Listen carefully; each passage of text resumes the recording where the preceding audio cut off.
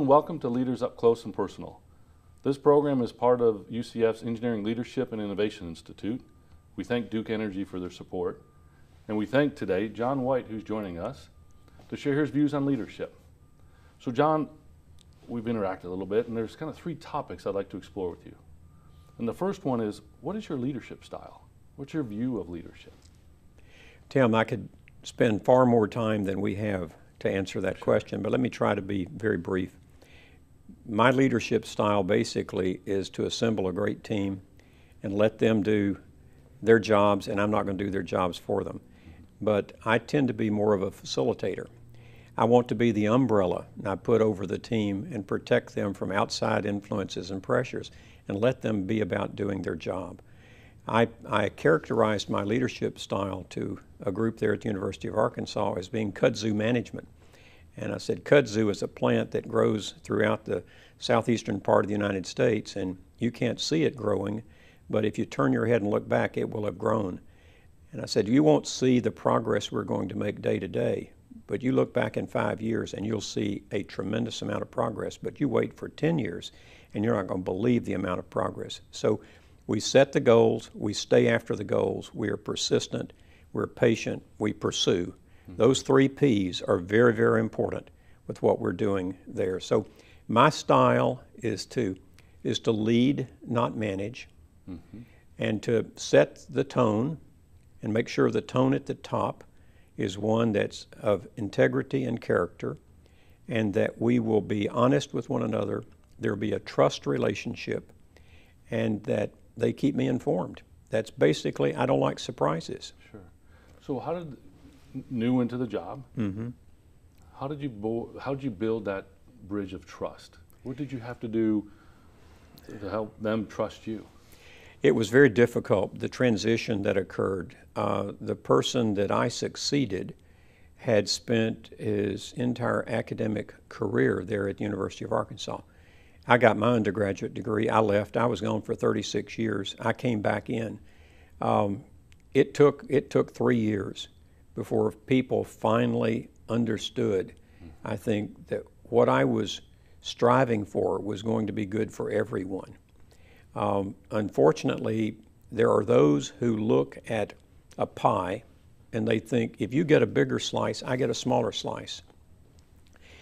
I was trying to create the environment that said, let's make the pie bigger, right, so everyone gets a bigger slice. So it's just changing attitudes and expectations was my biggest challenge. Okay. That when I went there, back to my alma mater, I went around the state and I asked at civic clubs, who do you want the University of Arkansas to compete with in football?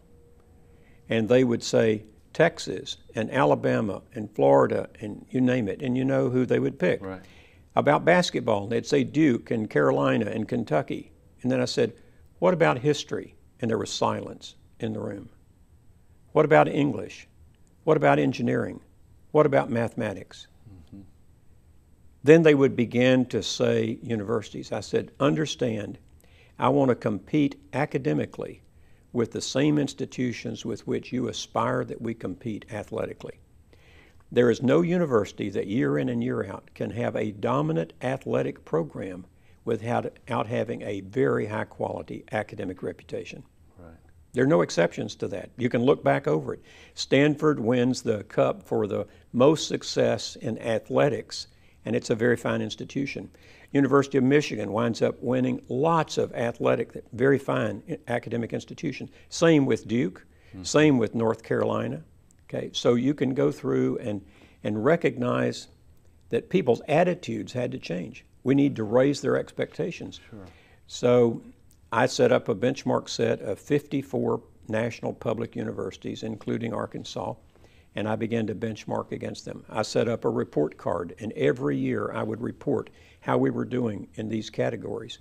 I set goals for the year 2010. I set those in 1997, and every year we would look at how we were doing against those goals. So some of that is, you talk about it's a journey, and you're not going to see success always. It's about looking back 5 years. But it sounds like you helped them see it every year. We're on this journey, we're making progress. Yeah. Well, I knew where we wanted to get, so I would calculate what's the annual compound growth rate that has to occur. So for each of those, and so each year we would look and say, hey, we're making progress. We're making progress. Inch by inch by inch. I mean, what is it? The Chinese proverb, a journey of 1,000 miles begins with one step. Yeah. We were taking the steps one at a time. But it took a while for people to begin to see that. And another thing was I kept trying to deliver the message of, why are we here? We're here about the students. It's all about the students. We got a $300 million gift from the Walton family, which was then and still is the largest gift to a public institution nationally. When I stepped down from announcing that, one of our broadcast journalism students came up and said, tell me, Chancellor White, how does it feel to have a dream come true? I said, what do you mean? She said, $300 million must be a dream come true. I said, the $300 million is very important, going to make a difference, but let me tell you something. My dream came true when you decided to come to the University of Arkansas. She said, what do you mean? I said, you came as a freshman in 1998. Mm-hmm. I came here in 97, went all over the state, talking about come and join me in a journey to excellence, help me make this a great university. And we had only 41 Chancellor Scholars when I came in 97. And those of you that answered the call, we had 492 the next year. Wow. You and 491 others have transformed this institution. She said, how'd you know I was in the class of 98? Sydney, I knew you were. I said, you gave more than $300 million. You gave everything you had. You gave yourselves. And all I've been trying to do since is deliver on my promise to you. We'd make these the best 4 years of your life. So it's that kind of message, trying to get the message out that it's all about the students. It's about giving them opportunity and hope. And that's what we're in the business of delivering. So related to that and education and hope and building folks, why is engineering leadership education important? You know, why spend time and energy in that field? Well, there are a paucity of impeccable leaders out there, okay? Leadership is a scarce commodity in this country right now, and everyone needs to step up to the leadership challenge I think the nation's facing. But it's particularly true in engineering. And industry certainly is telling us we need more emphasis on leadership. That's how it really began. But then you look, and I believe that engineering students today are different from engineering students in my generation when I was studying. Many of us back in that day were studying engineering to get a good job, to make a great living. Today, our students want to get an engineering education to make a difference in the world. There's a greater sense of social responsibility among our students today than I have ever seen. They want to make a difference. Yes. And you know how you make a difference? You make a difference through people. So if you're going to make that difference, then you've got to be able to lead people.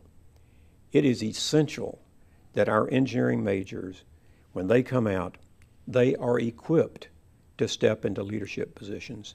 That's how they're going to make the biggest difference in the world. Right. It's through leadership. Yeah.